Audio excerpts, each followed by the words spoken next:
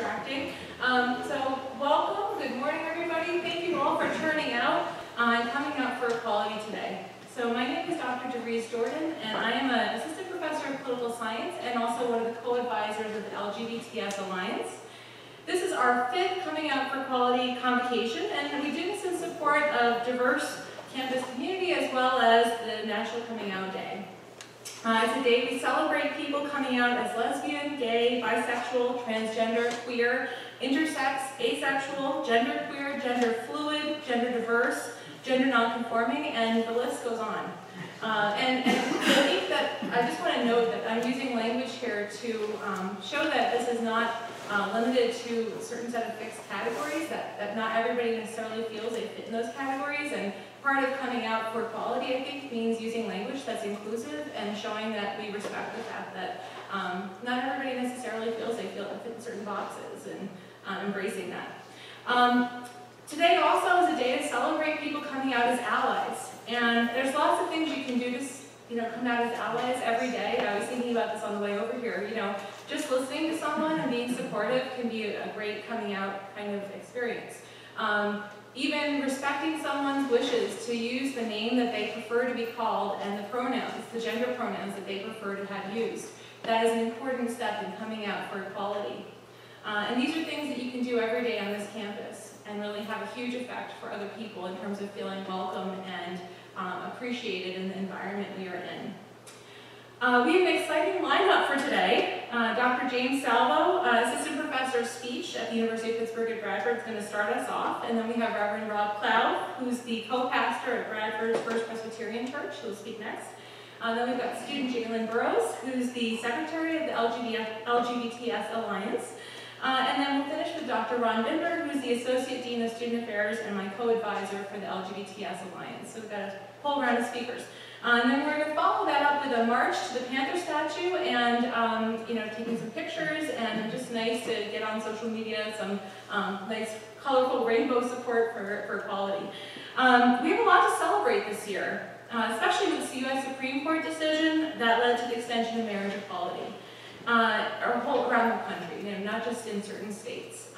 And it's important to realize, though, that we also have some important policy changes that are still needed today, whether it's regarding hate crimes, gender recognition, and also protection against discrimination based on sexual orientation and gender identity. I wanted to briefly mention that since the Supreme Court decision, the Equality Act has been introduced by Senators Jeff Merkley, Tammy Baldwin, and Cory Booker, as well as Representatives David Cicilline and John Lewis. And this legislation, if passed, would establish explicit permanent protections against discrimination based on an individual's sexual orientation or gender identity in matters of employment, housing, access to public places, federal funding, credit, education, and jury service. In addition, it would prohibit discrimination on the basis of sex in federal funding and access to public places. This is a really big deal. And it's a big improvement on some of the earlier legislation that had actually been proposed. However, in order to pass it, a lot more members of Congress need to get on board in supporting it. So if there's personal interest in this, I encourage you to get involved. There's a huge need for lobbying and grassroots mobilization. Contact your members, your local members of Congress, and let them know you support this issue, and make it very personal. I also want to take a moment today just to reflect on coming out. There are many ways of coming out about our identity and our support for LGBT rights. And there's no right way or time to come out. It's a highly personal decision, and it's important that we gauge which environments are most likely to be supportive of us when we do come out. Sometimes we're with some people or in some environments in which we choose not to come out, and that's okay. And it's important to sort of realize that you don't out someone else too, because they may not be out in all environments. Really give them the privilege of choosing in which environments they want to out themselves, I guess. I also want to emphasize that coming out has many benefits. On a personal level, I can tell you, for me at least, coming out means being true to my identity and values, celebrating who you are, being acknowledged for who you are, and having the person you love most dearly be acknowledged for who they are in your life, and not needing to worry constantly about outing yourself or being selective about what you reveal about yourself. When you are in the closet in one way, you find yourself so many ways trying to be closeted because you're always worried about how that might affect the way people see you. So personally, it's very, a very gratifying experience. Sometimes it can be also challenging, you know. But I've also found in studying the marriage equality movement, which is what my research is on, that coming out is also essential to create political change. In the countries and states in which marriage equality has been won via the referendum or ballot initiative, it's only because of historic grassroots mobilization of people going on the ground, sharing their personal stories, sharing the way this has impacted themselves, their family members, their friends, and having detailed conversations in which people sort of get exposure to this and sort of relate to it, make politics personal. That has been really key in getting the votes that were needed to win these ballot initiatives and referendums. In legislation that has been passed, the only reason that was passed is because, especially in particular, because allies as well as LGBT individuals went to lobby legislators and shared their personal narratives and made it personal to the legislators. Also because we had out LGBT legislators in different countries, as well as allies who were legislators who shepherded that legislation. And in that way, they also came out in support of this issue. And then finally, in the countries in which it was won through, as in the case in the United States, through the Supreme Court, it's only because people were willing to make themselves vulnerable and share their personal stories and that of their families that really made this an issue that people could relate with. You know, in the case of Michigan, the plaintiffs in that case, they talked about their family and these 4 children that they were trying to adopt and how it affected them not to have both parents recognized. And it wasn't a case about marriage equality, it was about their family, but they made their family vulnerable and they shared their story, and that had a profound impact around the country. So coming out also in many ways is also, I think, political, and that's how society also evolves and changes. And you know, the small things that we do in coming out in support of equality in this campus make this campus the inclusive environment it is, but it also has long-standing effects. And sometimes we don't even realize it as we're interacting with each other on a day-to-day basis. As an out faculty member who does research on transnational activism concerning LGBT rights, I have received incredible support across the board from my colleagues, from my students, and it makes me able to really focus on what I'm doing and be passionate about it and feel safe in doing so. And that's not the case still in a lot of university contexts. It's changing dramatically, but it's still very much in progress. I'm very grateful, actually, for that. We're very fortunate to live in a political climate in which this is possible, but much more progress is needed. Just this week, you know, unfortunately, another transgender individual, you know, was killed. And we do not have enough protections in place to really allow, especially hate crimes, for example, to be prosecuted. So there is much need for policy improvement here as well as abroad. The bright colors we're all wearing today, I think, is a show of our solidarity with both our campus community, our local community, the global community, of our alliance and solidarity with LGBTQ people.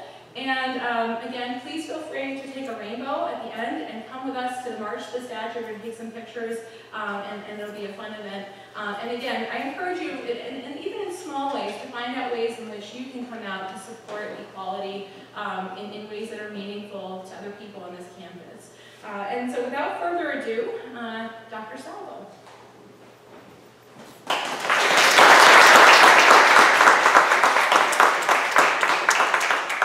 So thank you to the LGBTQ Alliance for having me, and thank you to Dr. DeVries Jordan for inviting me to speak. I appreciate that. All right. Labor Day is a funny holiday. It's the only holiday we celebrate by avoiding the object of celebration. In other words, Labor Day is essentially the day when we say, let's celebrate work by not doing it. That tells us something. In general, work is something that's imposed upon us. And though we may like what we do, the very fact that it be imposed anyway, that we're expected to work in order to be a productive member of society, tends to diminish the enjoyment. The celebration of Labor Day, then, lies in the alleviation of the imposition. And isn't identity funny in this way also? If you think about people with privileged identities, those identities are ones that are socially invisible. For instance, I'm bad with names, very bad. Once someone was trying to convince me to watch, speaking of identity, Identity Thief. They said, James, you'll probably like it, it's hilarious, and it has Eric Stonestreet in it, and his part is super funny. And I was like, who's Eric Stonestreet again? And my friend was like, he's one of the gay dads on Modern Family. See, gay is an identity, as is straight, but gay is an identifier, and straight isn't. For example, who's Dwayne Johnson? Oh, he's a straight guy in Furious 7. We don't say stuff like that. It's a privilege to have an invisible identity because you're not constrained to think about it every time someone brings it up. And see, they never bring it up. In other words, it isn't imposed upon you when you're probably thinking about something else. So it's really weird to hear people say stuff like, Steven, my gay friend, said he got his flu shot today. We should probably go get ours. Is being gay the only thing we think of when we think of Steven? That's very reductive, but we hear people say stuff like this all the time. This is on my iPhone. Like a cat. And that's why sexual identities are funny to me too. At a very generous estimate, we have sex for, let's say, an hour a day. But I'm on Facebook for like 3 times longer than that. If identity is based on what we do, then shouldn't I be a Facebooker more than whatever identity it is that I have based upon whatever kind of sex I'm having? And true, one could say that sexual identity is based more upon who we choose as sexual partners, but who we choose as sexual partners isn't based solely upon genitalia. What if you can only date tall people because you find short people to be unattractive? I'm 5'7". Why isn't that included in sexual identity? What if you at all costs avoid dating mean people? Then that too. All this means just as much in terms of partner choice. Further, what if one is monogamous? Wouldn't the partner of Steven, the guy who got the flu shot, just be a Stevenosexual? I mean, look, in general, why are we so obsessed with genitals in the first place? It's strange. If you think about it, every time you have to refer to someone in the third person, you have to make a quick guess about what type of genitals they have. Just think about that for a moment. It's freaking weird because really, that's all that he or she actually means. This person with a particular type of genitals. So to translate, Steven said that one who has a penis got one who has a penis's flu shot today, and we, who are of undetermined genitalia, should get ours. So freaking weird. So this is our day of celebration. We celebrate accomplishments. We've been put upon, marginalized, and we've overcome social obstacles and stigmas placed on us because of our identities. We should be proud of that. But the identities themselves aren't the accomplishments. They're simply identities, and it's weird to be proud of something that isn't an accomplishment. To be happy that, again, on my iPhone, to be happy that we've politically come to a point where we no longer have to feel stigmatized isn't quite the same thing as being prideful. We're celebrating because we've been that much further removed from an economy of shame and hiding. So our Day of Pride doesn't necessarily mean we have to be so identified with our identity to be celebratory. We're complex individuals, all of us, and we're much more than someone reducible to the genitals of the person or persons we date.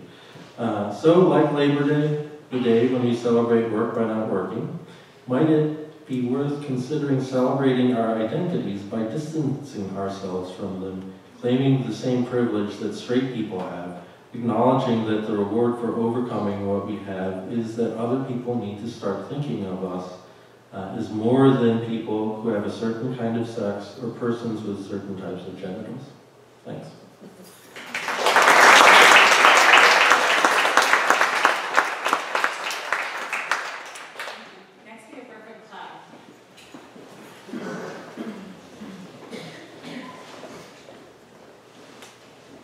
I first want to thank the administration and the Alliance for the invitation to come and be with you today. On behalf of the church, it's long overdue that a representative from the church is here to speak at an event like this. And we're grateful for the invitation to be able to come and be with you today. For myself, 1988 was one of the biggest changes in my life and in the church. In 1988, there was a conference in Minnesota that created so much stir and so much controversy that the Presbyterian Church went from 3 million people to 1.8 million people in 1 year. And the reason was, the name of this conference was Reimagining God. Reimagining God in the image of all people, and recognizing that Sophia, a word in the Greek which means wisdom, also represents God in all of her forms. It created so much dissonance between members of the church that people couldn't come to coexist with one another. In 1988, friends, I was in middle school. And it formed who I was as I went through high school and undergraduate like you, and drove me to find opportunities in graduate school to learn as much as I possibly could to be able to understand the full inclusion of all God's people. Words are funny, and actually, Doctor, you stole some of my own speech too. And I'm not even going to try to tap the iPhone at this point. Words are funny, and when we go from either Hebrew to English or Greek to English or a dead language like Aramaic to English, it's almost impossible for us to be able to get the full identity of a word and understand what undergirds it. I would need a senior seminar, which isn't a bad idea, Dr. Evans, to be able to go through the entire Bible and go through how it has been misrepresented over the years in ways that those words were then taken out of context and created harm and pain to so many people. In the last few years, there has been probably earth-shattering change, not only in the political spectrum, as you were talking about earlier, but in how the church understands its role in the lives of all people. Marriage equality was something that I honestly can tell you right now that in 1992, I never thought that I would be standing before you saying not only was I invited to this event, but that I would be standing before you as a co-pastor of a church that had a wedding this year in McKean County, in Bradford, in a church between two loving individuals. And that those two individuals could stand there and say the same words that anyone else would say, professing a covenantal bond between one another. And that it would be one that is held in the idea, not of the state, but held in the idea of God and how they understand their God's love for them. When I was an undergrad, I had the opportunity to meet a man named Mel White. Some of you will know him as the author of Strangers at the Gate. He was a ghostwriter for Reverend Dr. Billy Graham.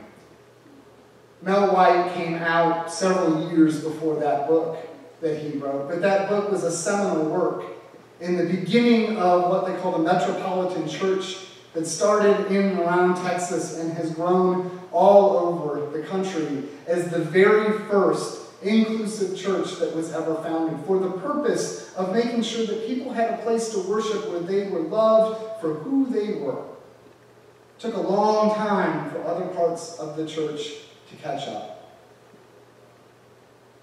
When asked about Dr. Graham's feelings on it, Mel White hedges and says there's an awful lot of people that write for Dr. Graham, but know that Dr. Graham's love for someone who basically was an adopted daughter. You'll know her as a great mystery author, Patricia Cornwell, who grew up in Montreat and in his house. That he and his wife loved her as a daughter, and when she came out, nothing changed between them. Read between the lines about where others may say they fall, but where their real feelings are. Unfortunately, the church has done that far too much. As we stand before you today, we recognize that to many, I'll wear this with a badge of honor. I am a heretic. I am an apostate. I am someone who stands in the breach of what they call the office of minister of word and sacrament, and I have done great harm to the flock. I would say to them, no, I have stood for what Jesus stood for, which was to love your neighbor with all your heart, your mind, and your soul. We're given two actual things to go out and do. Love God with all your heart, your mind, and your soul, and your neighbor as yourself.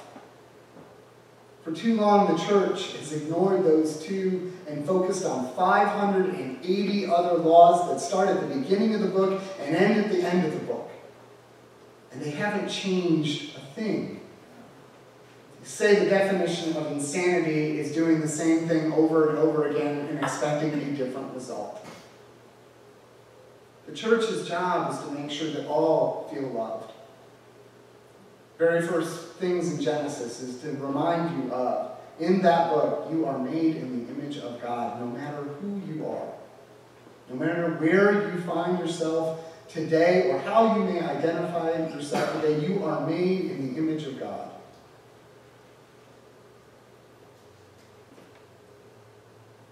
I didn't know if I would end this way, and I don't have the political clout of Pope Francis. I don't even have the breadth of the body of Christ.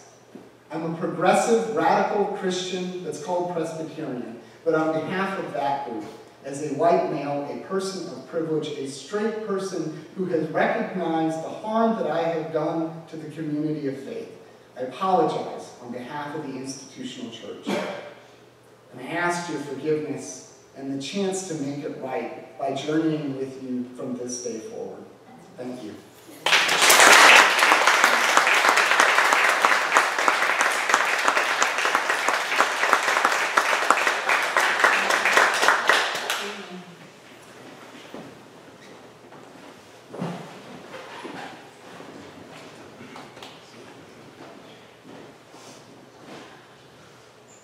Hello.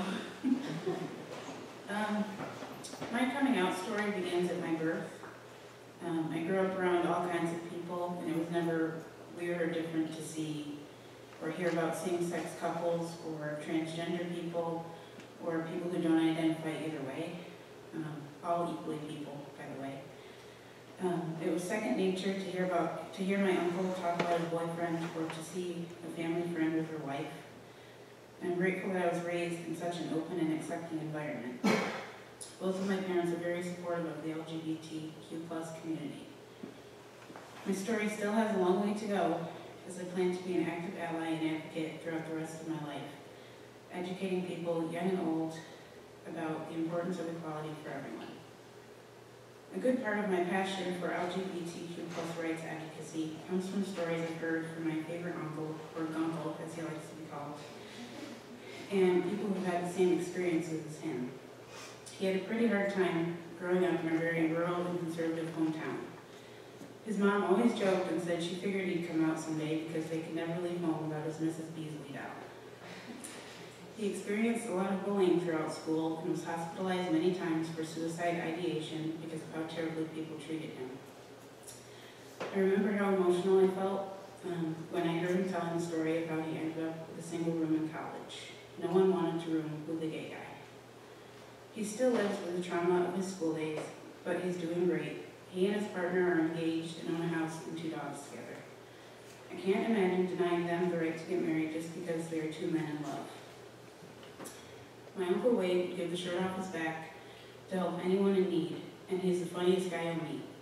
His fiancée is pretty great too. As a person with many passions and interests, it's hard to separate those passions that are most meaningful to me.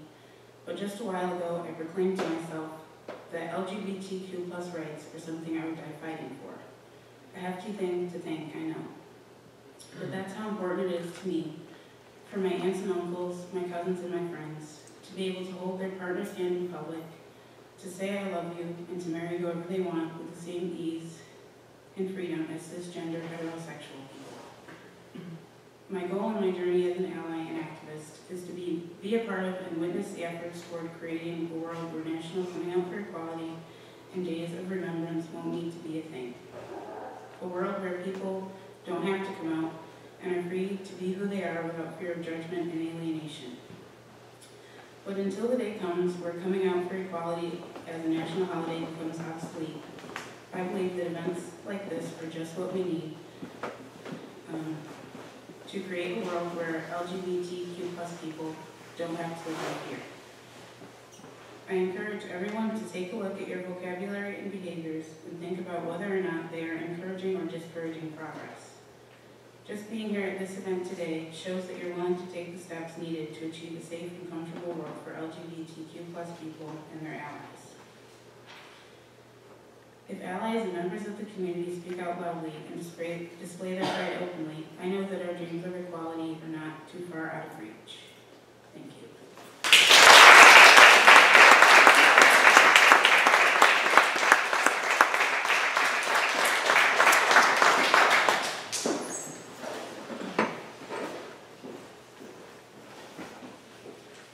iPhones seem to be the hit of the day. One of my favorite, by the way, I'm Ron Binder, Associate Dean of Students, and I'm very happy to also be the co-advisor to LGBTS with Helmut, a great group of students. So if you get a chance to interact with them, I think you'll be very pleased with the quality of our students here and the passion that they have for this issue. And particularly, call a big shout out to Tyler, who's been the president for 3 years now. So Tyler, thank you for your service.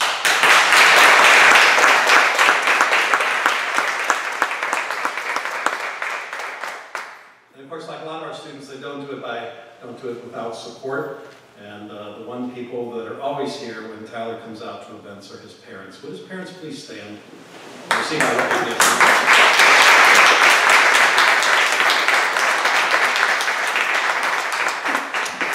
In many ways, you've been a role model for a lot of parents across the campus and across the country for your unconditional love and support of Tyler. One of my favorite phrases is, the world is run by those who show up. As someone once said, you've shown up today, which means you walked, you voted with your feet. With America, we like to vote with our feet, and you showed up. I remember sitting on a plane recently, and I think it was Delta Airlines said, we thank you for flying Delta. We know you have a lot of choices in life as the airlines. We appreciate you being with us. You got a lot of choices at where to be today at 11:30. We appreciate you showing up and spending it with us. We hope it's been a good, productive day for you. A couple things that I would say is kind of concluding. As someone said, this has been a good year for, I think, LGBT rights in this country. We've made a lot of progress with here. Not only just the Supreme Court rulings, which I think surprised even folks in the LGBT community as far as the Supreme Court went. And as I'm always reminded, my political science folks, they said, well, what does a 5-4, I think it was a 5-4 vote. I said, what does a 5-4 vote mean? It means it's the law of the land. We'd love it to be unanimous, but I'll take a 5-4 vote affirming people's rights. And so for that, we're very grateful for that, and I think the LGBT community across the country. I can remember seeing the Facebook postings of people saying, I wish that U.S., right before they announced the decisions, I wish the U.S. would be in line with many other countries, and I believe we are getting there, if not already there. It was very gratifying to see, for those of you who have friends on Facebook, to see the HRC symbol, Human Rights Campaign, red thing on there. It was great to see, as Jalen pointed out, if we're going to make progress in the LGBT area, it's going to be the enlistment of our allies. And I know this summer I did some programs with my fraternity, which is one of the largest fraternities in the country. 1,500 men gathered in Nashville, and I was able to present 200 of them on safe zone training. And very nice is that we're very supported by that. But one thing I said was, can we please make sure the 100 are the allies in the room so that we can spread the message about equality for all of our student organizations. It's also been a really good year in terms of our religious groups. We've seen more progress with mainline Christian groups, particularly in this country, than we've ever seen before. Obviously, the Presbyterian Church voted last year to allow same-sex marriage to occur. We know that the Methodists are not far behind, and so they're coming. We also know some other groups have been in our corner for many, many years, and we think that's going to continue with that. We know we've had some more legal protections, and one thing we're going to make progress, as Helmut would point out politically, it's not only do we have marriage equality, but now it's job protection. We need to make sure those people who decide to come out don't actually lose their positions. And unfortunately, we've seen a few of those happen across the country. We hope that doesn't occur anymore, but that's certainly something we need about that. And it goes with that we want people to practice their religion, but we also want to make sure there's some protections there. It also was a really good year because I got married.